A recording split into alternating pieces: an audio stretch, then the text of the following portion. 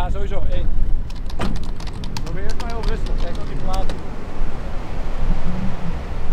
Controleer het wel steeds. Ja. Oké, ik heb de handrem eraf. Yo. Ik ga de koppeling rustig laten opkomen. Yo. There is something special about getting stuck in the desert. It's the loneliness, the heat from the sand, and the sun burning on your skin.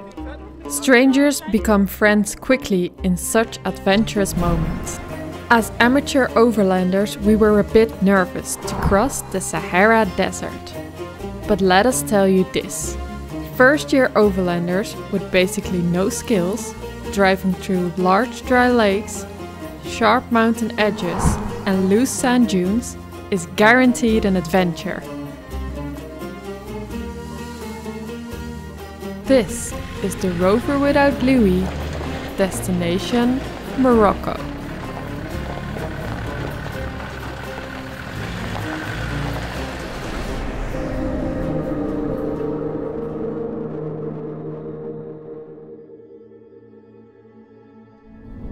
We didn't take Lewie with us this adventure. The far distances and short time schedules felt uncomfortable for us to take him with us. But don't be fooled, he had his own holiday, 3 weeks with his 2 best friends. He was so happy he didn't even see us leave, and it will probably be hard to collect him when we come back. Our first challenge was to get enough fuel for the drive to Algeciras in Spain.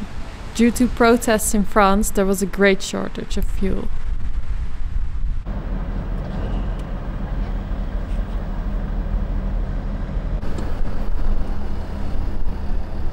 Our third ferry crossing for this year, from Algeciras in Spain to Tanger Med in Morocco. It's only a 1.5-hour ferry crossing, and the weather made it quite relaxing. After multiple border checks in Morocco, we could finally start our adventure.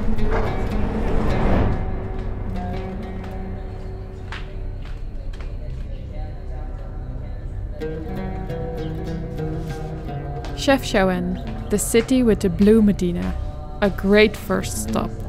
Although it was the end of October, it was still very hot.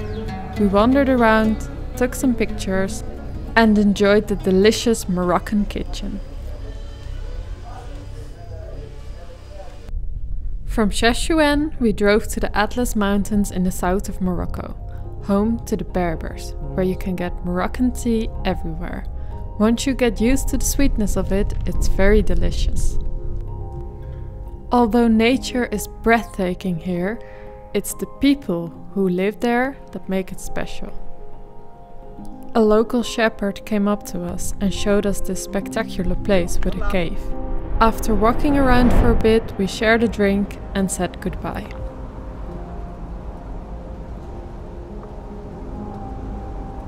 An easy piste with magnificent views brought us higher into the mountains.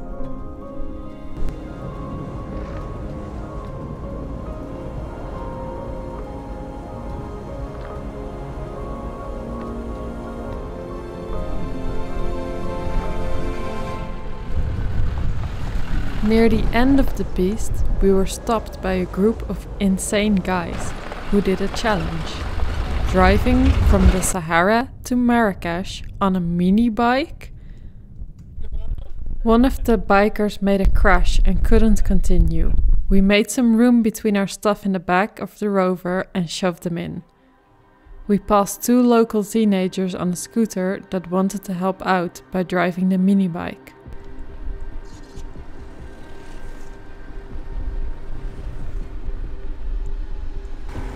This was the local hero. He had the time of his life, showed us the way to the medical post and waved proud at all his friends.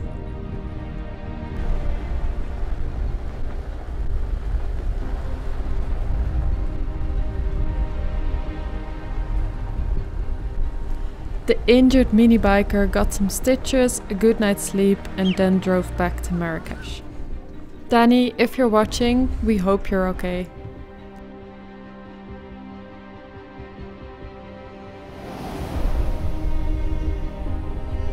We went deeper into the Atlas Mountains. every corner, the scenery changes.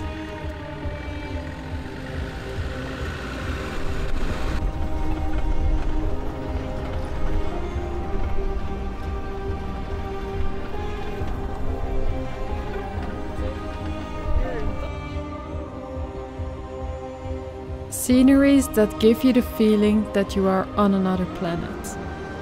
Areas so scarcely populated that it gives you an anxious feeling of being so alone.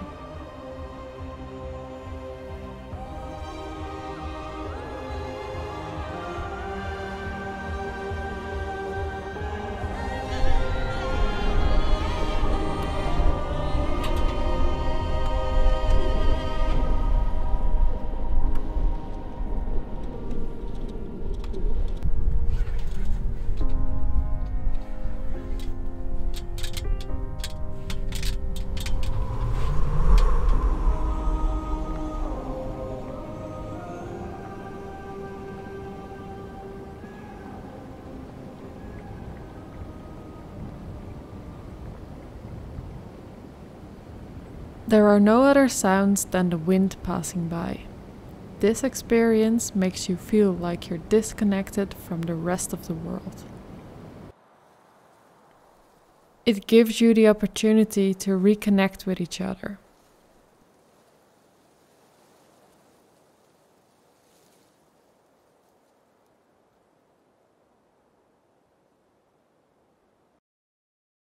So we came all the way from northern Morocco to Amazigh. That's where we are right now. We are going to prepare for a 4-day trip in the desert. We are going to take this route to Amazigh. There we are going to refuel, restock and take another 2 days in the desert to Fumxguit.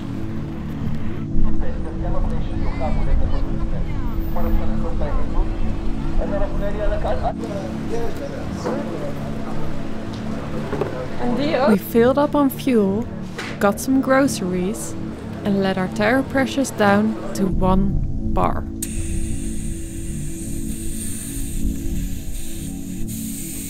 We soon learned that one of the greatest things about overlanding is meeting other overlanders. We met up with a group, went into the dunes together and had great fun. Also, we got some lessons because we had no clue of what we were doing.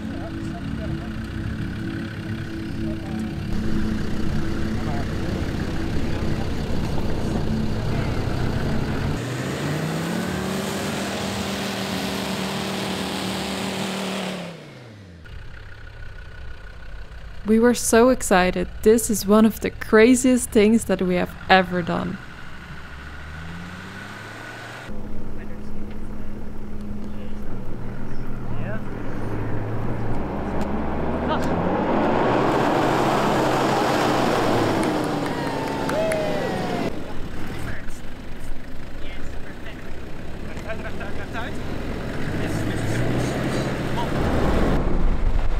After a great morning, we all headed further into the desert, on our way to something surreal.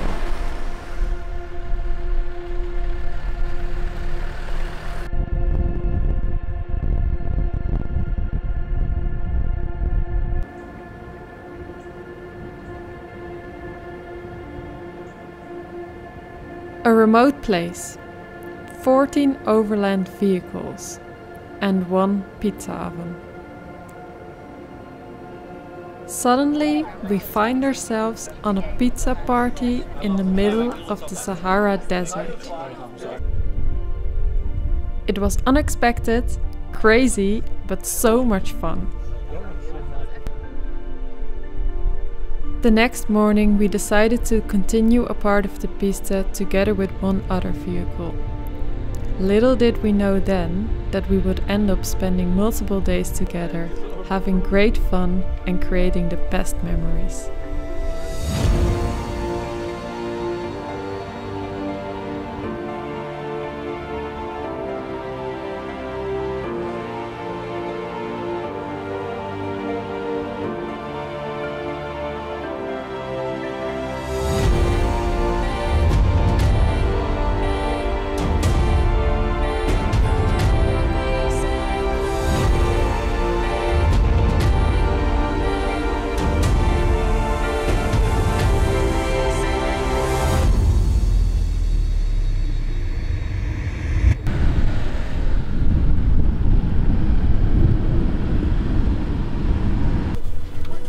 Okay, let's go. We both didn't have any prior experience, but we let down our tire pressures again, and after our lessons from the other day, we were confident to face the dunes together.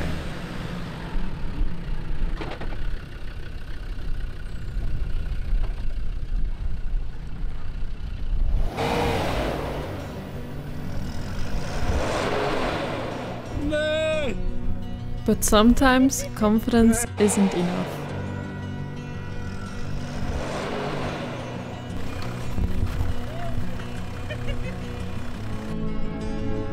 And as we said before, getting stuck in the desert, in the heat, makes friends very fast.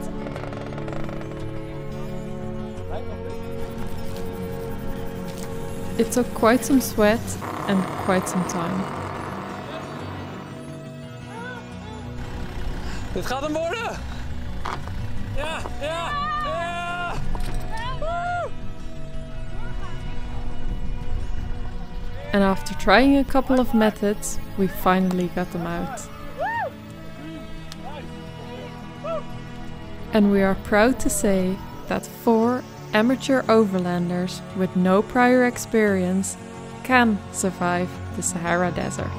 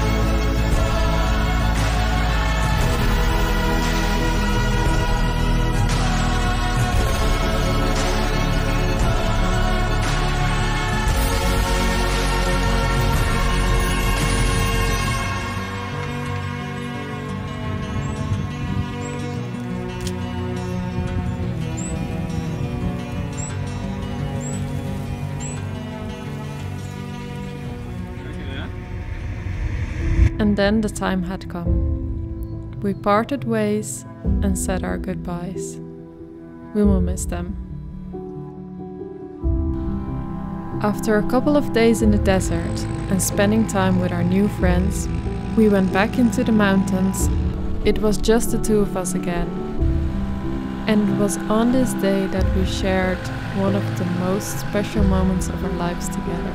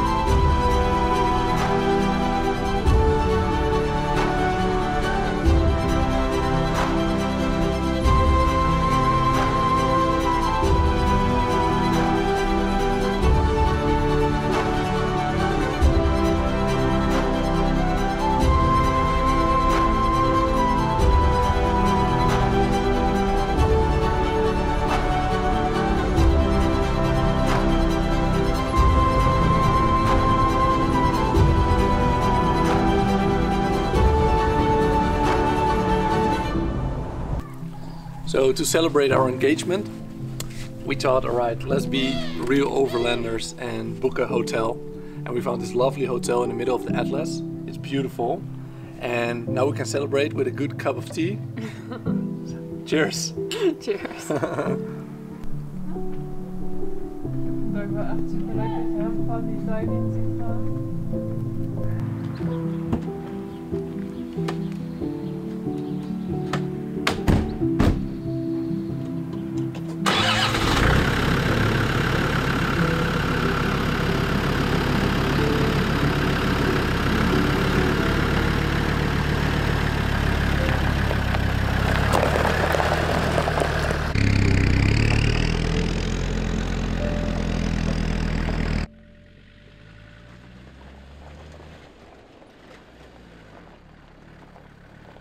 We were coming towards the end of our trip and made our way back to the north, but not without a 5-star rated pista through the anti-Atlas.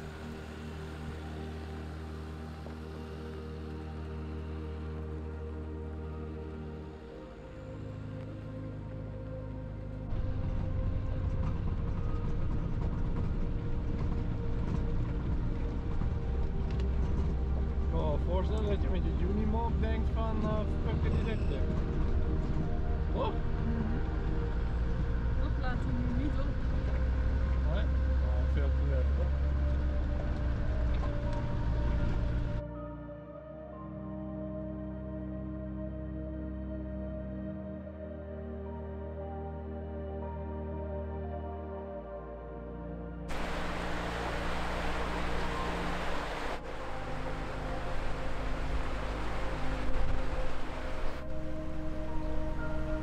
For us, this was an adventure of a lifetime. From epic routes to new friends, from wild camping to meeting locals. This was real overlanding. But besides all the adrenaline, what excited and inspired us the most was meeting all the fellow overlanders and adventurers. A community where age doesn't matter, where occupation doesn't matter, but it's about your passion. Where people exchange information and stories. Most overlanders we met were following their dreams to Uganda, to South Africa, or to destinations yet to be decided. We wish them all the best and we want to thank you. It's because of you that we realized now is the time. Time to turn our own dreams into plans.